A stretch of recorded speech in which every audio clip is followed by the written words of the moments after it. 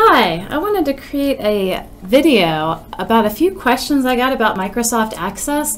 So one question was, why in some cases are you able to sort things from A to Z or from Z to A, and in other fields it's grayed out or disabled and you don't have the sort option either to the right of the column with that pull down menu or up here. So the answer to that is if you look at the design of the table, there's a couple ways to do that, but I'm going to go to the View pull down menu in the upper left corner, and I'm going to choose Design View.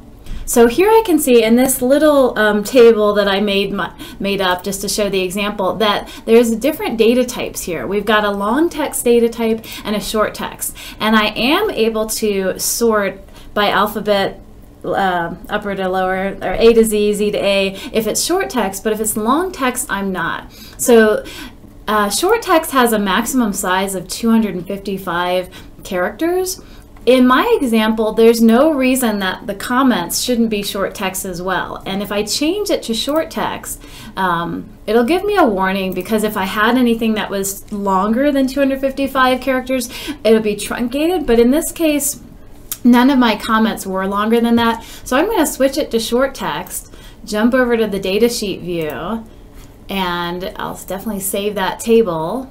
I'm going to look at the warning, but I'm going to know that it doesn't affect me because my data is only 1 character long here. So now that this comments is a short text instead of long text, then I no longer have this disabled. I can now sort it from A to Z and Z to A, and the same thing with the source. The second question I got was how to create an update query. So I've got this fake data, and let's say I want to replace the source with a predetermined field. So I'm going to create a query. I'll go to the Create tab, and then I'm going to click Query Design, double click on my table, which is Test, and then I'm going to select whatever fields I want to work with. So I'm going to select, really the source field is the one I wanted to update here. And I'm going to click right above the table, there's an update button. And I'm going to select that, and that will change what's appearing in this grid here. And I now have an update to. So if I wanted to say the source, all of these 3 records were all based on a form 5200, then I would just fill that in the update field.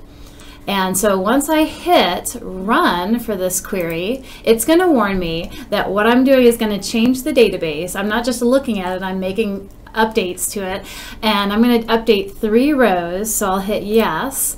And then when I go back, I can go back and look at this now, then notice that all 3 of those source fields are changed to the form 5200. So if you had hundreds of records here and you wanted to update all of the fields to a certain value, you could really save yourself a lot of typing.